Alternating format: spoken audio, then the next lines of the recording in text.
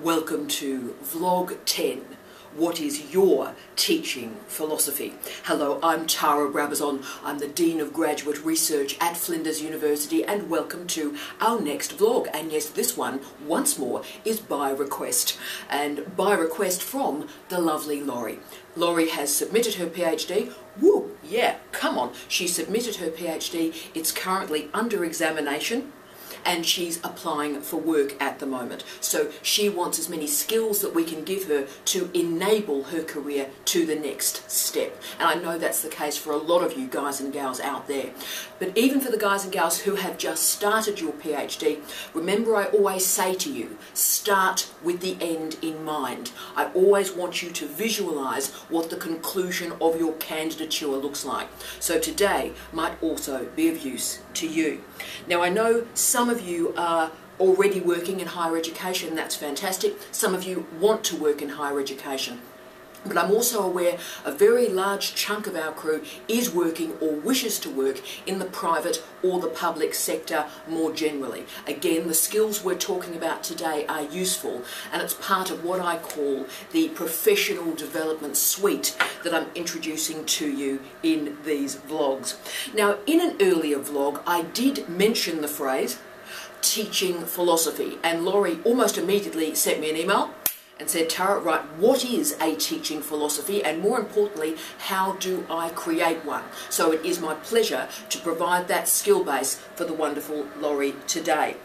But for the guys and gals who also end up outside of universities, today is also incredibly useful. And again, I'm telling you one of those truths that perhaps not a lot of people tell you. Let me tell you why this is useful. Guys, training is big.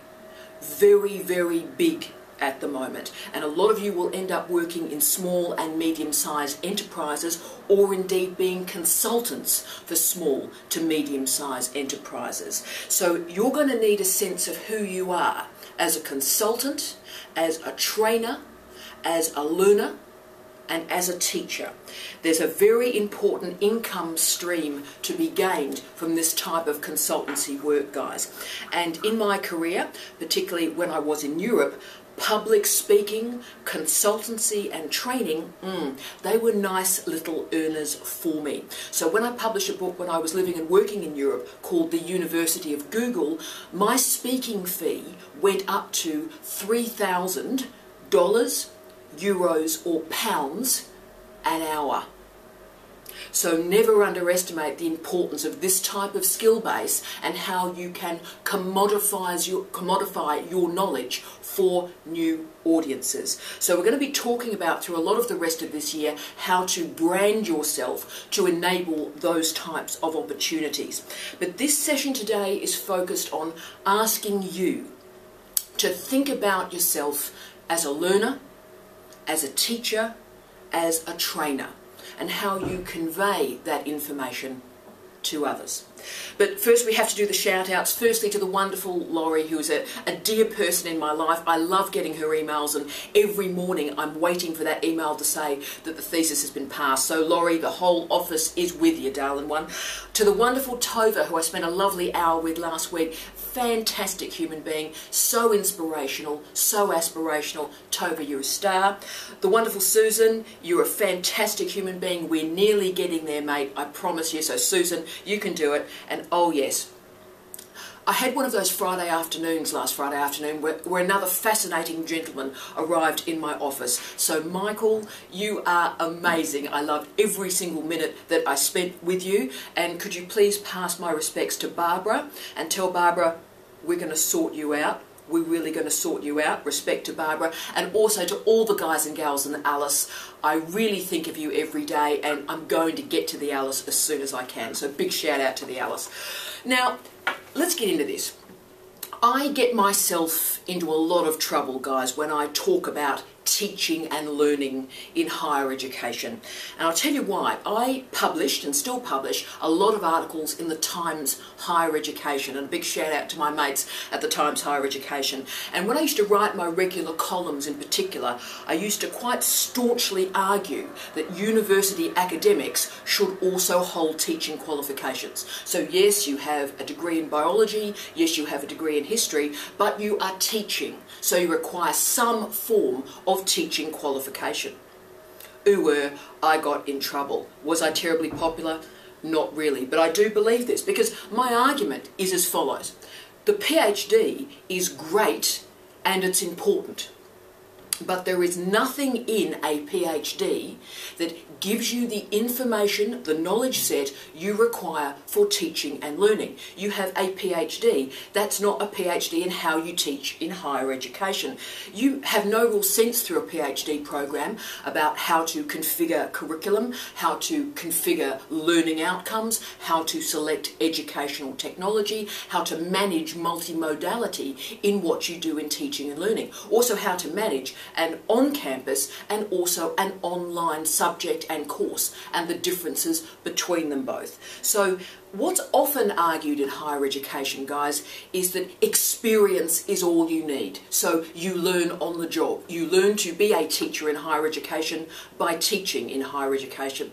And you have to decide if that's good enough for you, and that's good enough for our students, and that's good enough for our nation. Is learning on the job enough for the highest type of teaching we do in our sector, in our universities? As most of you know, I hold 3 bachelor degrees, 3 master's degrees, a couple of graduate diplomas, long story, and also a PhD. Now guys, I didn't intend in my life to have that suite of qualifications. It sort of accidentally happened. You know, I have my traditional bachelor degree in my traditional discipline with my traditional master's degree, that's great, but then I realised, the future of knowledge is interdisciplinary, so I did my interdisciplinary bachelor degree and my interdisciplinary master's degree, and then I did an interdisciplinary PhD. But this is where the story becomes interesting, and I want you to think about this.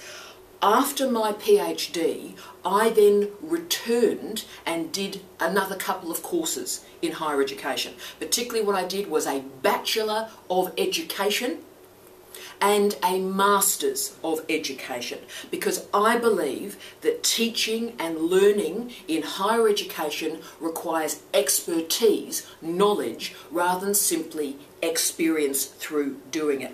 Now, I get a lot of aggro emails about this, and you might be going, Tara, you're absolutely wrong, and that's tremendous. Send me an email, come and see me, I'll buy you a cup of coffee, and we can talk about your perspective on teaching and learning in higher education. I want you to think about how you feel about teaching and learning in what we do. So a key question really is, what is this teaching philosophy, and why do employers ask for it? Now, we've talked about in a lot of our earlier vlogs, I think, that a lot of the income that is earned in our universities is via teaching. Teaching subsidises research rather than the other way round. So guys and gals who employ you want to know that the people who are working in our institution know what we are doing, and that we have a commitment, a belief, a passion in teaching and learning. So these institutions, yes, want you to have a PhD, because that affirms and acknowledges that you have expertise in the discipline. So a PhD is incredibly important. But they need to see that you can teach. And one of the proxies to see if you can teach is a teaching philosophy. There's also, of course, a bigger reason beyond employability for you to think about a teaching philosophy, guys, because a good teacher is a reflective teacher. A good teacher thinks about what they're doing, and every single day realises we are all learners, and every morning we should learn something new. So today, to help Laurie and help the rest of you, I'm going to get very deeply into the teaching philosophy. In this short vlog, by the end of it, you will know what it is and you will know how to create it, and I'll provide the scaffolding questions so that you can write one today. So let's get into the really easy question: what is a teaching philosophy? It is a document that is between 1 and 2 pages in length that addresses really 3 separate areas. Firstly, your conceptualization of teaching and learning. Secondly, a description of how you teach. And finally, a rationale for why you teach. So as you can see, the 3 questions: what, how, and why you teach. That's a teaching philosophy.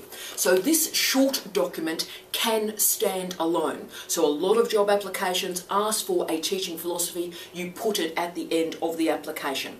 But the teaching philosophy can also be, and frequently is, the first 2 pages of a much bigger document that's called a teaching portfolio that you develop through your career. So a teaching portfolio features all sorts of documents like your student evaluations, the curricula that you have designed, particular educational technologies, podcasts, vodcasts that you've created. You can do the link to them in your teaching portfolio.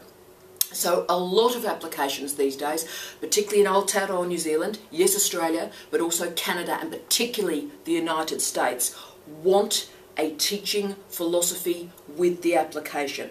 So it's always a good idea, guys, to have a draft of a teaching philosophy just on your hard drive. It might simply, from today's gig, have a series of questions that you might address, but it is a living document. You write one when you're doing a PhD and just starting your teaching career, and I still have one to this day, and I change it every couple of months. This is a living, breathing document. This is about you and your perspective on the world.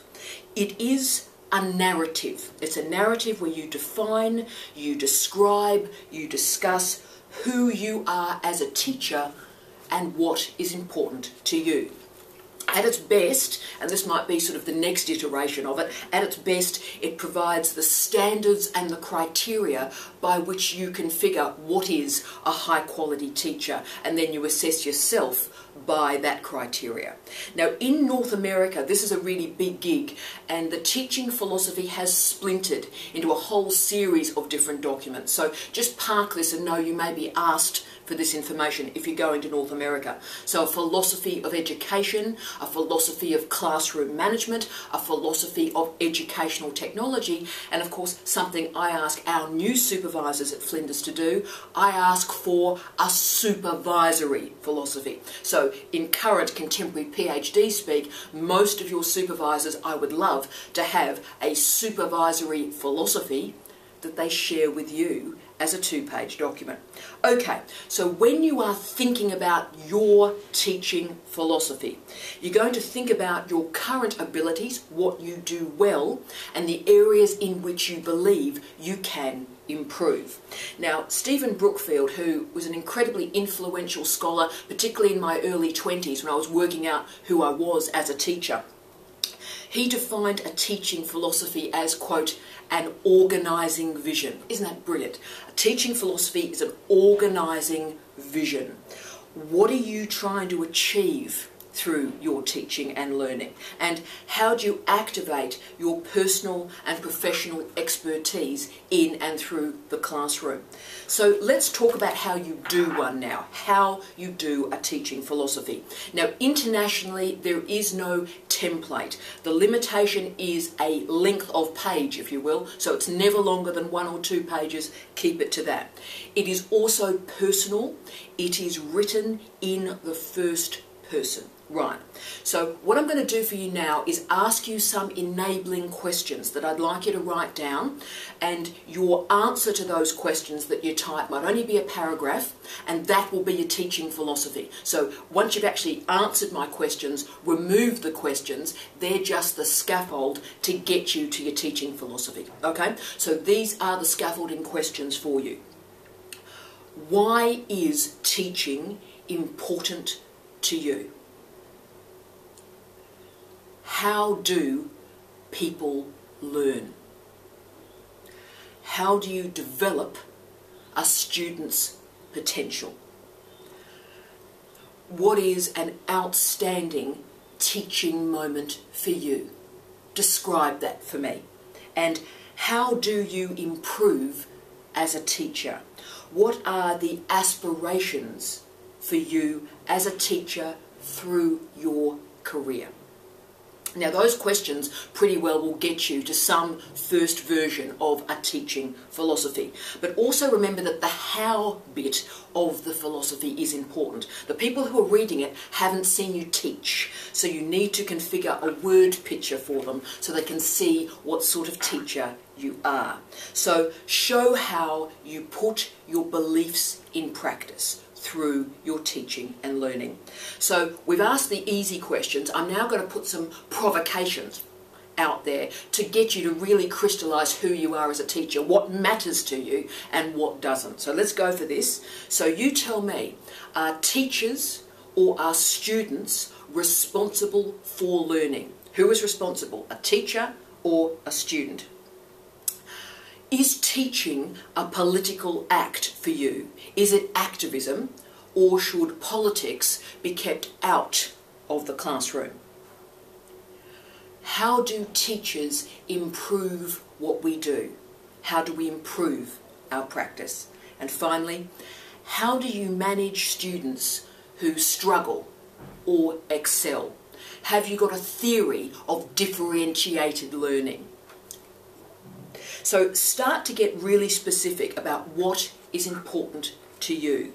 Is it simply you're interested in being a master of a particular discipline or content set and passing that on to the next generation? Is that why you're in this business?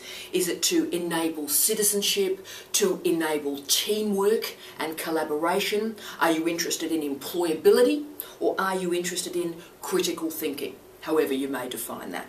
So teaching philosophies, guys, do change through your career. They often do start, and this is true, focused on content. So you start really intensely engaging with curriculum, the content, the information knowledge base. But then through your career you start to move to assessment, understanding why people learn, quality and mode of feedback, interaction with students, interaction with colleagues. So from this basis, from this two-pager, guys, all sorts of materials exist in your wider teaching portfolio. And I just wanted to say to you, start collecting material for this. It might be student evaluations, curricular documents, all the digital records that you have of your teaching and learning, and the really important one, the unsolicited student and colleague comments about your teaching. Keep every single email. They will help you get a job.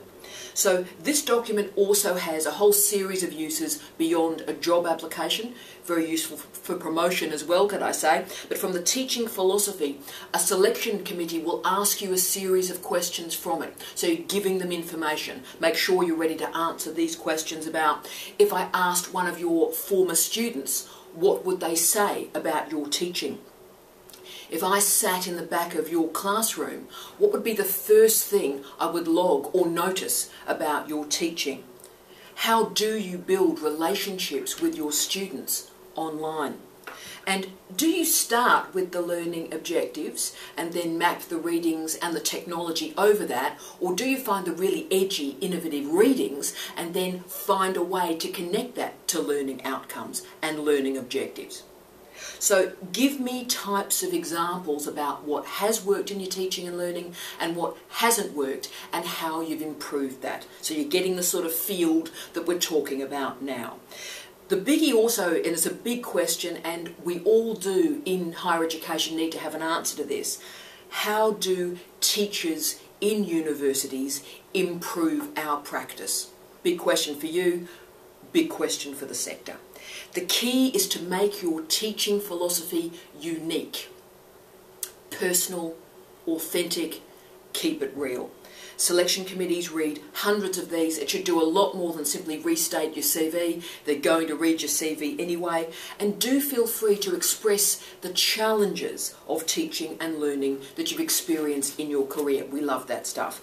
Also show awareness of the trends in international higher education and be very comfortable being discipline specific. So biology education is very different from legal education. So Education history is very, very different from environmental science. So be very comfortable with those differences. So when you've written that first draft, and really well done, here are the criteria by which you can assess it and continue to improve it in future. Have you presented a clear theme in and through your philosophy? Have you presented what's often called the organising principle of your teaching and learning? Have you grabbed an audience through your writing? Is it evocative? Is it powerful? Is it passionate? Would you like to be taught by the person who has written that document? Express enthusiasm, but also really make sure that it is authentic for you. Try, if you can, if you're going to select some examples, make sure they're tethered overtly and cleanly to your organising principle. Brilliant. The wonderful Brian Coppola once stated that a teaching and learning philosophy should answer one question. One question. What is teaching and learning for you? What is teaching and learning for you? If you can answer that question in life, let alone in a teaching philosophy, you're doing incredibly well. So remember, this teaching philosophy will develop through your career. Be really comfortable with that. This is your first go to express who you are as a teacher and a learner to the world. So go for it. Be splendid. Be passionate. Make it count, because you count and our students matter. Every single day, our students matter. So thank you to the wonderful Laurie for her fantastic suggestion. Keep them coming in, Laurie. You are terrific. Have a wonderful week, guys. And as always, I wish you love, light, and peace. Tea out.